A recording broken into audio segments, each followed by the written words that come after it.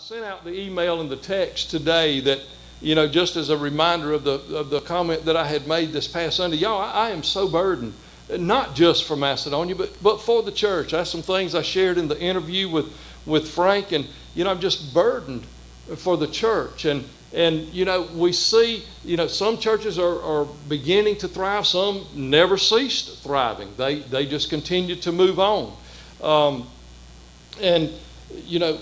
But for us, what are we to do? What are some things that we need to do? We see so many of our young adults and their families who are not a part of the church. And I can't help but believe that it is simply, y'all know that everything that we do, we are habitual people. We're driven by habit. That's what we do. And when we went all of almost a year of off and on having church and doing different things and not having Sunday school, just having worship, and folks they just got into a different habit. And we've got to help them see the error of that way. Because, my friends, just because they had all of those 21-day opportunities to develop those new habits does not mean that those habits are right.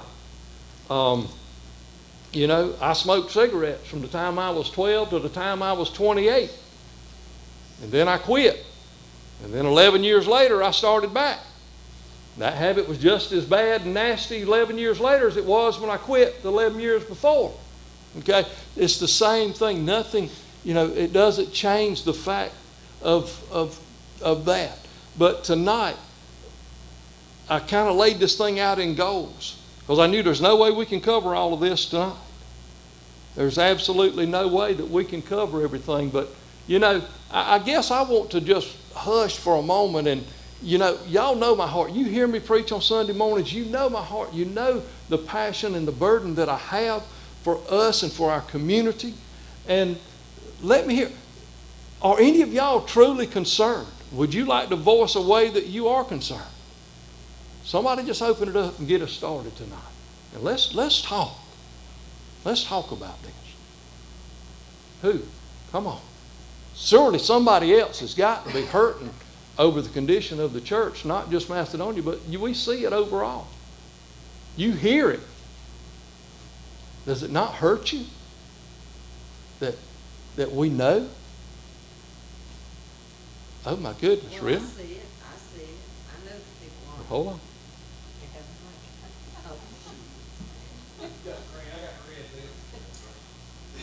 Go ahead, Connie. Bill will turn you on. Oh, gosh. I see it. I mean, I was just talking with someone today that I told them, you need to be here. Your children need to be here. And that person said, yes, I know I need to be here. I know my children need to be here. And that's my unspoken request tonight. So I realize it. Right. If nobody else does, I do. Right. Another thing I've heard, some people say, I've heard different, well, not in our church necessarily, but people talking about, not people not coming. They say, well, they go to ball games. They go to other places, but they don't come to church. If you can go out there and not be scared you're going to catch anything, then why can't you come to church? I've heard that a lot of people have made that comment. So, anybody else? That has something to do with our faith. I said that has something to do with your faith. I mean, where is your faith? Do you not think God's in this building tonight to protect you? I mean, sure, you might get COVID, but you've got to have faith that He's going to get you through it. Right. And if He doesn't, it could have been your time to go. I mean, I won't say it could have been. It was your time to go. Right. Amen. Thank you, Dennis. All right, anyone else before I move into some things I'm going to share? I think a lot of us are using it as an excuse not to come. Okay. That I think that's something I think we're all guilty of. David, I think too, I don't know why a lot of people don't, I sit around and think about it a lot, but I think too, then we're held accountable for living the life, let them see. Because I know like with Judith and Jalen, it's like, you know, they'd come faithful and stuff, but then they're always questioning, you know, there's nobody our age that comes and whatever. And it's like I told them, I said, you know, we got to be the ones that stand up and show them the way. Right. And I think we fail in that a lot. Amen.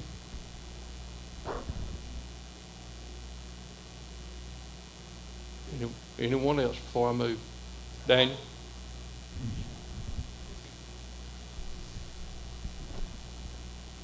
So I think it's important for us to keep our focus on God. And, you know, we become overwhelmed with distractions, things that we have no control over. And they're all distractions of the earth. Well, the earth is not ours to worry about. Our focus is on an eternal home in heaven. How do we get there? Just like Gene said, you got to focus on God and spread that by doing God. You can't be consumed in all the distractions, worried about why this is happening, why that's happening. That's fine. All we can do is our focus on God, and let that lead our path. The rest should set in place. And if I may build on that, Daniel, doing the good works that God the Father has given us to do. That is what we're called to do. That is the things we're called to do. Anybody else?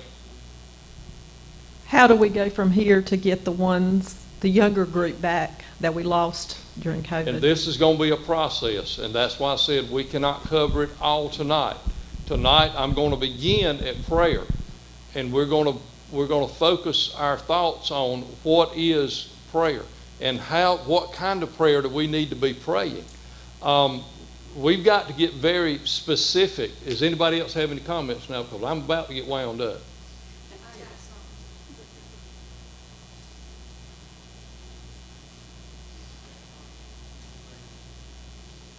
I mean, ain't no need of me lying about it. Okay, it's my age group that ain't here. I got 2 youngins, but most people my age ain't got no youngins, so it's my age group that ain't here. We're using COVID as an excuse that they're not here. They wouldn't be here regardless if COVID had happened or not. We're not teaching them. We haven't been taught. They're not here because why should they be here? And it's like Judith and Jalen saying, why other people, they don't know. We're not teaching them, we're just saying, oh, you should be there, but then we don't tell them nothing when they get here. Right. And you know, I want to go back to. I'm gonna build just a little bit on what Kara said, and and y'all have heard me confess this before. I thank the Lord for second chances with my 2 boys. Okay, because I did it wrong. We did it wrong. We did it wrong. We taught them the secular way of the world view. Why? Because that's what we were taught. Why? Because that's what my parents were taught. This thing is very generational. We were not taught the biblical worldview in that everything is created by God through Jesus Christ for Jesus Christ. And when it says everything, what does it mean? Everything. Math is created by God. English is created by God. Sex among husband and wife is created by God. For God, for His purpose, to be used for His purpose. Everything that is in life, everything that we are involved in life is created by God. Solomon said there is absolutely nothing new under the sun. Everything has been done before. It is all God. words. And he came to the final conclusion that the way I see it, the only thing left for us to do is to live, to honor and glorify and praise and worship and work for God the Father, to obey the commands of the Word, to find us. And friends, that is what we have lost in the church. Who are we? And why are we who we are? I'm going to hold to that question till I go to the grave. It might be in 5 minutes. It might be in 5 years. But my friends, that's the question that needs to resonate in the heart of the church today, because the church has forgot who they are. Amen? My generation, for the most part, was taught just like I was taught. The secular world view. And when you had time, you went to church. You went to church on Sunday, you went to church on Sunday night, you went to church on Wednesday, and the rest of the time you lived for the world according to the secular world view. You focused on doing everything the way the world wants you to do it. You focused on doing the things that you have to do in the world, and you pushed God to the side. I'm telling you, that's the way we were raised, and it was wrong. It was wrong. And I taught my boys the same way, and I was wrong, and I begged God to forgive me, and I thank God for the second chance to show them and to let them see, just like Miss Jean said, to be an example of a new way. We struggle, and we struggle to understand, why is it that my children just don't believe the way I believe? Why is it that my children, they don't really, they question God, and they wonder why, and they come up with, why don't they just live by faith? I mean, did you teach them? I mean, did you really get down and teach them that everything in life is created by God, for God, through Jesus Christ, for Jesus Christ? Is that what you taught in your home? Was there a steady diet of Bible in the home? There wasn't in my home. And I guarantee you, if we'll be honest before God and before ourselves, that it wasn't in your home. I guarantee you, I'm looking around at the generation that I'm looking at right now. Y'all were just like me. You went out, you were taught to work hard, make all you can make. On Sunday, go to church. On Sunday night, go to church. On Wednesday night, if you didn't have to work and didn't have a ball game, go to church. Come on, folks. Where do we start? Brenda said, where do we turn it around? We got to turn it around with prayer. We got to get real. We got to get real with prayer. We got to understand that our prayer is going to change our demeanor. Our prayer is going to change our focus. Our prayer is, like Daniel said, getting our focus, even our prayer focus, on the reality of who God is and what He intends. And I'm going to tell you, King David teaches us, and if y'all follow the devotions that I sent out a couple of weeks ago, it took me about 2 weeks to get that little series of devotions together, because I'm going to tell you, the Lord was whooping me up on them from the end of Psalms 139. And man, then I got to looking even further into the Psalms. Have you ever considered how David prayed? I mean, David was bold. David didn't make no bones about it. David didn't tell God what to do. But David called on God and called God to do what he said he was going to do. In Deuteronomy chapter number 35, verse number 28, God the Father told the children of Israel through Moses, said, vengeance is mine. Don't you go out seeking vengeance. Let me take care of the vengeance. It kind of goes back to Matthew chapter number 6, verse number 33. Seek first the kingdom of God and His righteousness, and I will take care of everything else behind it, including the vengeance. I'm going to tell you, my friends, how many of you are keeping up with current events? I've been challenging y'all. You got to keep up with what's going on in the world. I'm telling you, it's happening so fast. And if you'll pay attention to what's going on in God's Word and what's going on in current events, you see it picking up pace, just like this, snapping, just faster, faster, faster. It's happening. It's happening. And that's why we need that generation back in the church, and we got to teach them, Carol, you're right. We got to teach them. We got to help them to see and help them to understand that, my friends, we've got to get our focus. What's going on right now in current events? One of the biggest things that I saw on the news in just the last couple of days was the fact, let me preface it this way. How many of y'all were taught that when you put food on your plate, you eat what you put on your plate? Huh? You didn't waste no food, right? We were raised, you don't waste food. You put it on your plate with your intent, you're going to eat it. And I'm going to tell you something. I've had a stuffed belly and had to be made, and my daddy made me eat what was on my plate because I took it out of the pot and put it on my plate. Okay? We don't waste. We were raised not to waste. And what's sitting off both coasts of our country right now? Come on.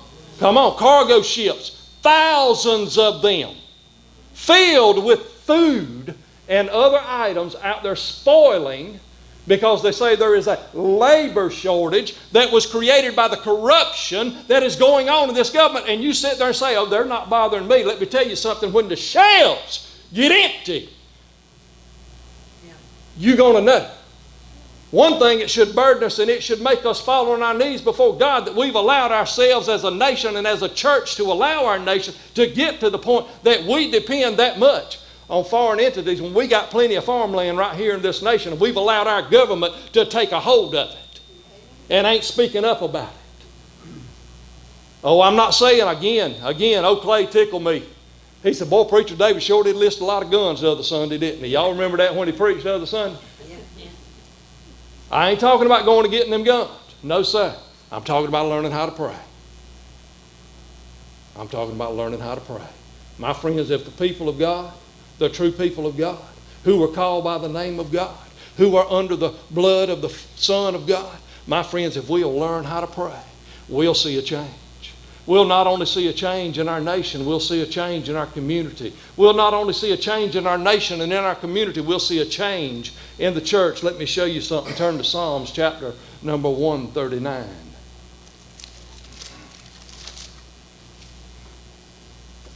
We refer to Psalms, while you're turning there, we refer to Psalms chapter 139 many times. In the first 18 verses where King David says, you know, I go everywhere, no matter where I go, to the depths of the ocean, to the heights of the heavens, out in the woods and under the rivers, or, you know, wherever I go, Lord, I can't get away from you. You're there, and you're examining my heart. You know everything about me. You support me. You're my strength. All of these things. Then King David in verses number 13 through 18, he says, Lord, you knew me before I was even born. Lord, you knew me when I was in my mama's womb. You saw me and you knit me together. You put me together and brought me into this world. But then he gets down to verse number 19. And boy, it just seems like David he's on a track, and then all of a sudden he takes a right turn. And he cuts off. And you say, wait a minute, David, where are you going? This ought to be another psalm. This should be Psalm 39.8. But no. Let's put this thing in the context of everything that David just said up through verses number 18. Let's put it into context, and let's hear David from where he's coming from. Oh God, if only you would destroy the wicked. If only you would destroy the wicked. When's the last time you got down on your knees and prayed, God, if only you would destroy the wicked. If only you would destroy the corruption. Get out of my life, you murderers. My friends, I'm going to tell you, you know, when I was in the workplace and lost, but I had a sense of what was right and wrong. You know, when I read that verse, I said, man, get out of my life, you murderers, and realizing that giving to certain entities through our jobs, those entities support abortion, murder. Get out of my life, you murderers. I mean, it's made legal in this nation. You can go out and get an abortion and kill. Get out of my life. Lord, destroy the wicked. If only you would destroy the wicked. They blaspheme you. How do they blaspheme you? That's where we tie in the first 18 verses. They do not believe the first 18 verses of Psalms 139.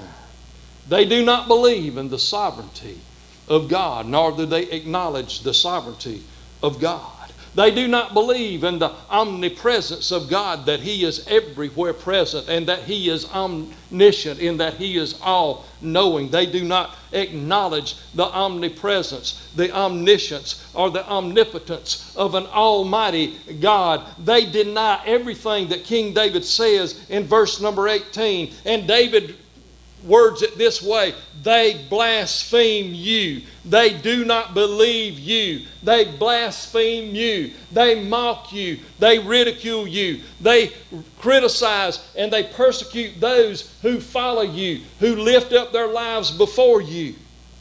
Your enemies misuse your name. Oh Lord, look at what he says. Look at what he says. We need to learn to pray this way, but I'm going to bring us to the place of where we got to understand something. Oh Lord, shouldn't I hate those who hate you? Miss Janet, I bet you taught your children not to hate, didn't you? Really, didn't you? And that's right. You know, we're not to hate one another because we don't fight against one another. We don't fight against flesh and blood. We don't hate one another.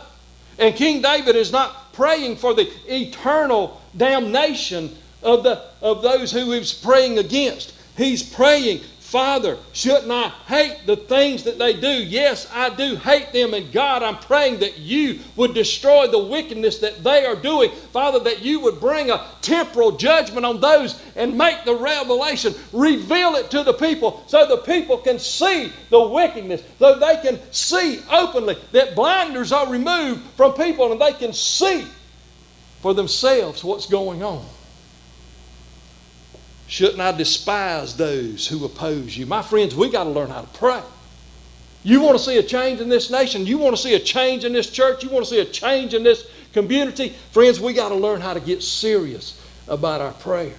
And like I say, now don't you take me out of context. The preacher said we wasting our time praying for one another. No, we ain't wasting our time praying for one another. But when we're praying for one another, we need to get real about praying for the condition of our nation, the condition of our community, the condition of our church. Lord, shouldn't I despise those who oppose you? My friends, let me tell you, if you're putting other things before God the Father, now this is going to get close. Daniel, you're right.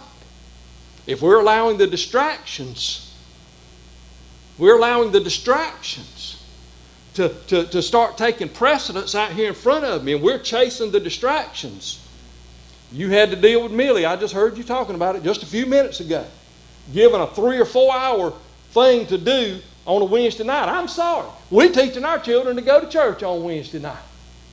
Okay? But the teachers, they can do their stuff another time. Praise God, we're going to serve God first. That's got to be the attitude. That's what's got to change. That's got to be the attitude. Listen. Yes, I hate them with a holy hatred. King David says, I hate them with a holy hatred. Somebody's going to jump up and they're going to say, maybe not from here, but we're recording this and I'm going to put it online. Somebody's going to jump, well, that's the Old Testament, preacher. Go to Romans chapter 12 for me, please. And please tell me that that's in the New Testament. Let's go to Romans chapter number 12.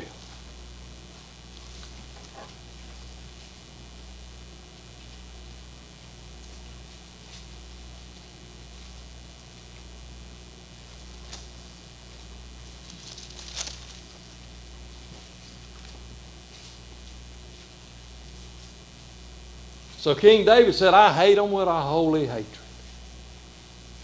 I hate the things that they're doing. I hate the wickedness. I hate the corruption. Friends, we got to learn to hate it. Hate it to the point that we take it to the Lord. Not hate it to the point that we go pick up the 308.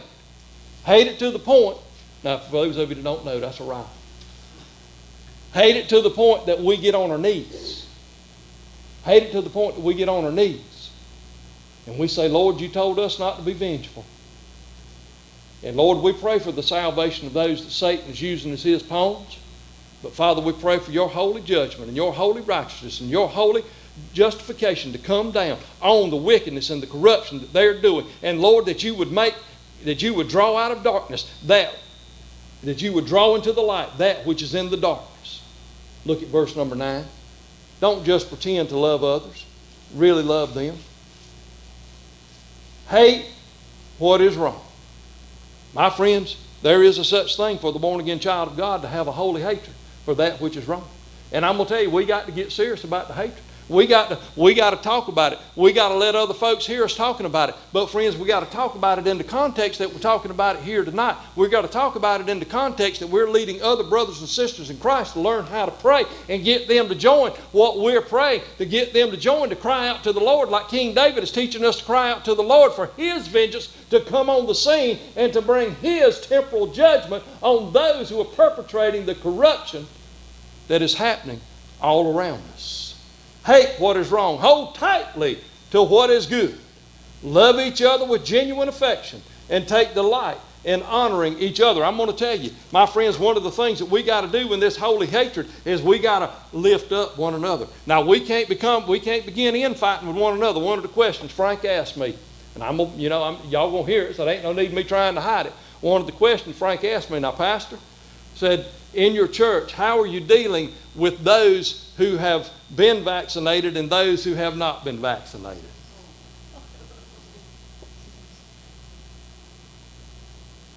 Y'all know how I answered it. I hope you do. It's your choice. And we're not going to fight one another over our choice, over our right to choose, over, that's the bottom line. And I would hope if this thing were to come down to the place that they start coming door to door and saying, you ain't had your shot, you're going to get one. And I say, no, I'm not. That those who even have had the vaccination would come alongside and say, no, that's his personal right. And you're not going to force yourself on them. Would we do that? Would we guard one another's personal right? Would we guard it? Listen, we got to understand. We can't be fighting among ourselves. We don't need to be challenging anyone. That is your personal choice, and that is what your pastor has said from the get-go. And he'll not change that position. But he will not, and he will speak up against, and he will call onto the floor if he finds out that there has been a challenge, against somebody that has hurt somebody. Because, friends, we don't fight against one another. Because if we start that, Satan's won. If we start that, Satan, the media's, man, I want to get up. I'm sorry, y'all. I want to get up so bad I can't stand it. The media, good, thank you, Lord. I just knew I was going to be out of time. The media has tried race. They've tried everything under the sun to divide people. And this is the new division. They're pawns of Satan because Satan wants the division. When he can get the division, he can stifle any part of unity whatsoever. We got to learn how to pray. And we've got to learn how to love. And we've got to learn how to forgive. And we've got to learn to go and ask for forgiveness. Personally, face to face, and ask for forgiveness. Jesus Christ himself taught us when you kneel down to pray, if you know that somebody has aught against you, you get up from your prayer and you go and you make that aught right. Because you want me to tell you something? According to Isaiah chapter number 59, verses 1 through 3, if you don't, his ears stopped up and his arms shortened, and your prayers hit the ceiling, and that's as far as they go. As far as you go. Listen, I'm sharing with you tonight how we got to pray. We got to get real, and we got to commit to one another in the unity of this fellowship to begin praying in this type of manner. Not just over the corruption and wickedness. Let me share with you something. Let me get back to where I was going. It says, I hate them with a holy hatred. They blaspheme you. They misuse your name. If folks are going out claiming to be born-again children of God, but they never come in and worship the Lord, they don't adhere to the commands of God in their life. They claim to be born-again children of God, but they're shacking up. They claim to be born-again children of God, but they're living in the world. They claim to be this, they claim to be that, but they are not living up to the letter of the law of God as we're supposed to, as born-again children of God. Are they not doing the very same thing? Are they not misusing the name of God? So we want to put our little twist on that. Say, oh, they out there cussing. That ain't what David's talking about. They're misusing their call. The Israelites, the people that David was talking about, they say, oh yeah, we're children of Abraham. What did Jesus tell them in John chapter number 8? Your father is the devil.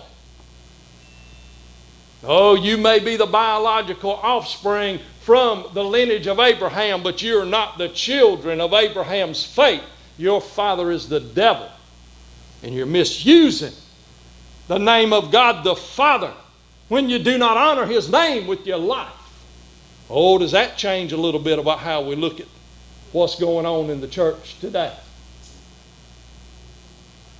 Oh, you pastor serious tonight now, and you need to get serious. We need to get serious. We need to get down and serious about the Word. My friends, we've got to start with prayer. It begins with prayer. It begins by us knowing how to pray.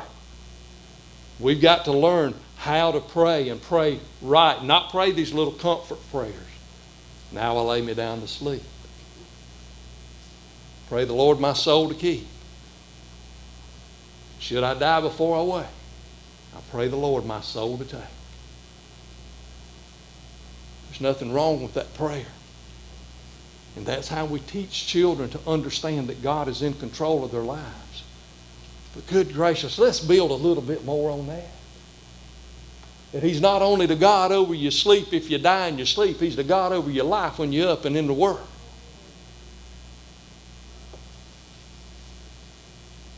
Look at, now let's get into what King David said. So we're talking about fervent, serious, God-calling prayer. God moving prayer. God, we pray that you would move in your vengeance against the oppression, against the corruption, against all that is opposing your name, against those that are claiming evil to be good and good to be evil, and they're coming against us and calling us evil who are trying to do good. Oh, I'm going to tell you, my friends, I don't know if I'll live to see it. But as pastors come in the future, and they will, if I do not, that as they speak out against the atrocities of this land, I'm going to tell you right now, just what I'm praying right now, just what I'm teaching you to pray right now, could be counted as hate speech against the leadership of this nation. Though they could twist it right into to preaching hate speech against the nation. Oh, you're praying for God to condemn us and send us to hell. No, I'm not. I'm praying for God to bring His judgment down on you. And I'm saying that to your face. My friends, we got to get serious. We got to get serious. People will say, oh, preacher, you know the shelves ain't no... I'm going to tell you, you wait. You wait. Modi told me a while ago, he said, preacher said, I'm already seeing. You go in the grocery stores and you see bare shelves. Yes, sir.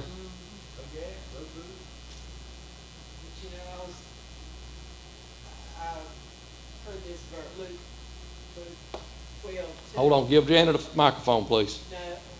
Yes, the folks online want to hear what you got to say. Green, Bill. In Luke 12:2, it talks about hypocrisy, and you know that's all you hear on the television about hypocrisy from both sides. But in there, he says that eventually all the evil will be open for everybody. The Lord's going to expose it all. And I pray for that, but we have to have patience because it's going to be in His time, not in our time. Oh, yes. And then we got to look at our own selves and think, well, now if I want all the evil exposed, I got to make sure I and that's where I'm about to go to. Okay. That's it. Thank you, Miss Janet. And you are so right. And you are so right. And also Matthew quotes that same segment of Jesus in Matthew chapter number 10. He quotes that same section. Matthew does that everything that is in darkness will be brought to light. Look at verses number 23. Verse number 23 and 24, and I'm going to bring us to a close. Because when we get down and we begin praying this way, when we begin really getting fervent and serious with our prayers, when we begin to bond together and bind together and begin to pray in this way, we've got to do what King David said, and like what Miss Janet just was about to say. And King David said, "Now, Lord, search me, O God, and know my heart. Is my heart right?" Lord, I'm praying your word. I'm praying what you said. Lord, you said for me not to take vengeance. And we know that King David, he had opportunity after opportunity after opportunity against Saul. He had opportunity after opportunity. He could have even taken care of his own son who rose up against him and caused an insurrection. King David had all of these opportunities. But you know, King David learned a lesson early on in his kingship through a woman's husband, and the woman that he committed adultery with, and that he had the man murdered. He learned something, that God will reveal your sin. That judgment will come, Miss Janet. God will reveal your sin. God will show it. And the King David, so as he's praying this prayer, he says, "Search me, O God, and know my heart. Test me and know my anxious thoughts." Lord, you know I'm anxious about this and I'm angry about this, but am I angry in the right way? Lord, I'm not sinning, am I? Lord, I want to make sure that I'm going about this with a righteous holiness. Lord, a hatred, the kind of hatred that you have, the kind of hatred that Jesus Christ, our Lord and Savior, had. And he says, point out anything in me that offends you. And that's exactly what we've got to, my friends, when we're praying before the Lord with these kinds of fervent prayers. Oh, we've got to walk the line, as Miss Jean said. We need to be showing the example. We need to be teaching the example. We need to be giving the example. Point out anything in me that offends you and lead me along the path of everlasting life. We've got to be led along a path. You must first know the path. To be led on the path, you've got to know the path. And that means we've got to get in God's Word, and we've got to teach God's Word, and we've got to show God's Word. We've got to be in everything, just like I said, even in everything, in all education, in everything that we do. You teachers, and that's not a slam on y'all, y'all are handicapped. Y'all work under an entity of government-controlled education where you are handicapped. You know the truth. You know that God is in the science. You know that God is in the math, that God is in the health, that God is in the language. God created it all, but you cannot say anything about it. You're handicapped or you'll lose your job. My friends, how can we trust something like that?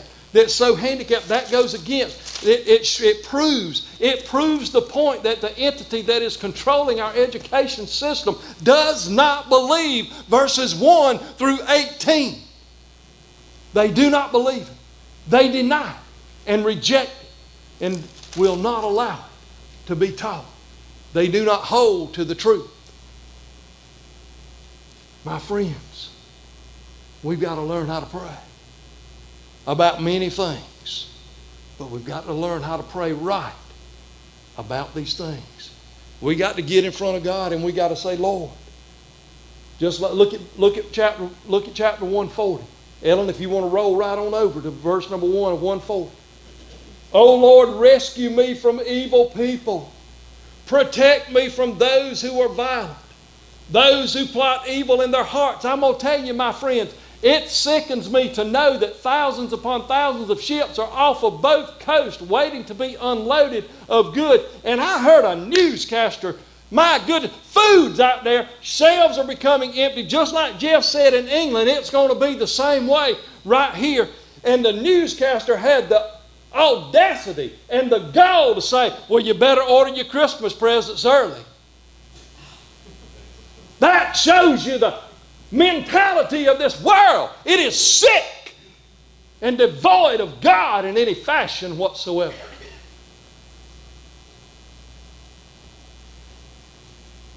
My friends, we've got to get right in our prayers. And we're going to move on from there. But I want you to join me tonight. I want you to join me tonight as we call out to the God as King David did.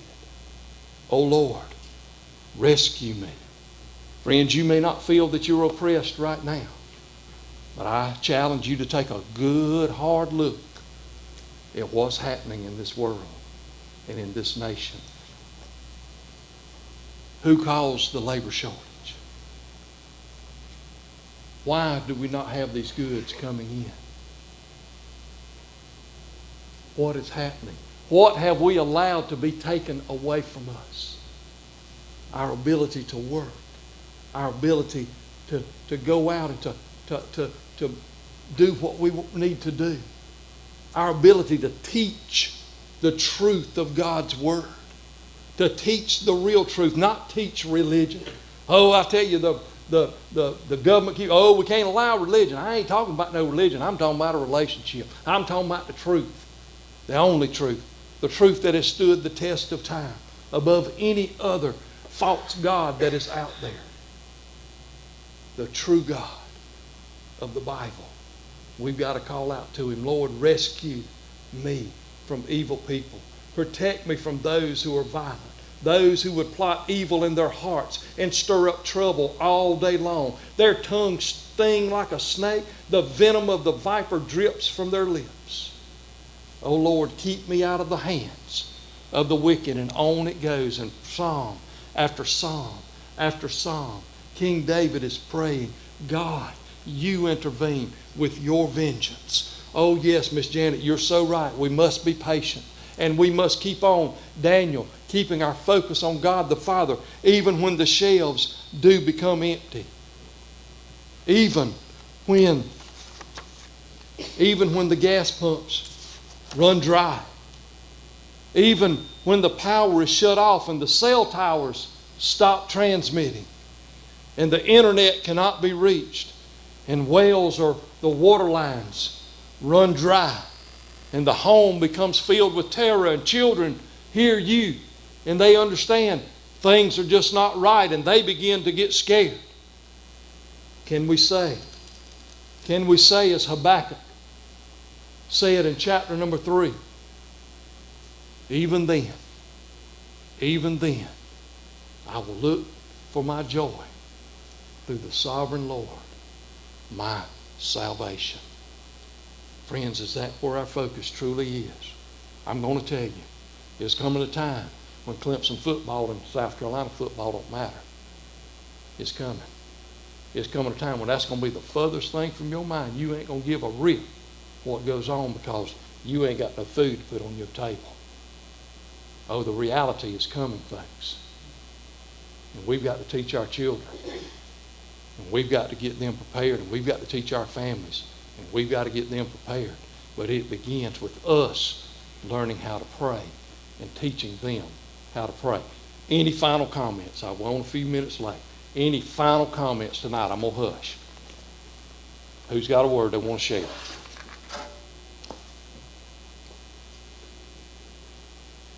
No one?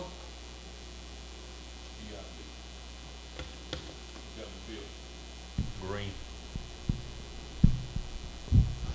We live in a world where apathy is, if it doesn't affect us, who cares? And that's where we are. We're letting an evil government control and destroy everything that we live and have built up in our lives. If any of you hadn't seen that so-called infrastructure bill that's coming up, you better look at it and you better get on the phone. Amen. We've got a president who is going to charge us a mileage tax. Well, that ain't that much. If you drive 26,000 miles a year, at the end of the year, you're going to owe $2,100 just for driving your vehicle. They've also got something slid in there that nobody else knows about, a tax on animals. $6,300 tax on a milk cow. If you own a milk cow, per cow, $6,300. $2,600 per cow for beef cows. $500 tax per hog. Now, you think the grocery shelves are empty now. Let me tell you something. I don't own any cows, okay? I don't know where they came from. I am not paying that tax, okay? They just drove by and somebody put them out in my pasture. But this is the evil that we're fighting. And this is the very evil that you're talking about right here, because this administration wants to do everything they can to take God out of our society. And it's showing up in our churches. It's like you say, Daniel summed it up quick. Other distractions are causing people to stay away from the church. And it's nothing but apathy. And it's you know, going to church, we can call it a habit if we want to, but I know we've talked about it before in our Sunday school class. If you miss one Sunday, it should bother you. If you miss 2 Sundays, some people say, well, I've already missed 2, and the third one ain't gonna hurt. That's where we are. When all this stuff came about, all this virus, people said, well, I'm gonna stay away because I don't want it to affect me. And that's where we are. And we've got to get back to what you were talking about just now. And when people start coming back to church, and when people start giving their faith in their maker instead of in some type of material goods, that's when we'll see a change. Amen. Thank you, Roger. Thank you for sharing. Anybody else?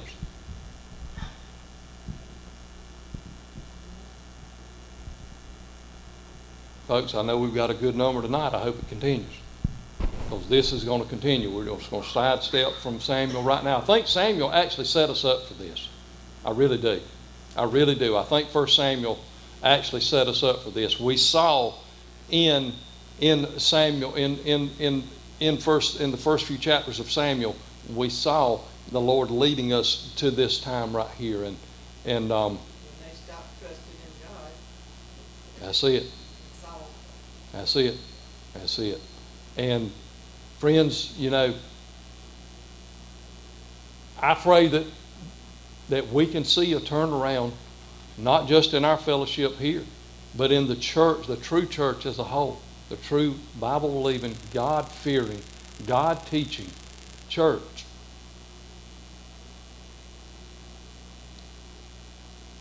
Is God the same yesterday, today, and forevermore? Yes, He is. Will He allow His children today, who is us, through the blood of Jesus Christ, that we're grafted in to the family of God alongside the Jew? Will He allow us to endure and go through the same things that He allowed them to go through to get their attention turned back to Him? I absolutely believe He will. I absolutely believe He will. But even then, the truly apathetic will be separated from those who are just stepped off the path, if we want to give them that privilege. All right, guys, I'm done. Please grab a hold of what was shared tonight. Get into Psalms and listen to David pray. That's one of the best examples of prayer that we have in God's Word, is listening to David's examples of how he prayed in the Psalms. And let it guide our lives. Let it guide our lives. To pray this way means that we've got to get ourselves, as Miss Janet said, we've got to get ourselves in line. We've got to make sure we're toeing the line. We've got to speak the truth. We've got to teach our children the truth. And we've got to do everything that God's Word has called for us to do, and listen to the commands and follow them diligently, and open our mouths praying, and open our mouths witnessing and sharing with others. All right, guys, let's stand and be dismissed. Thank y'all for your attention tonight. Folks online, thank you for joining us tonight.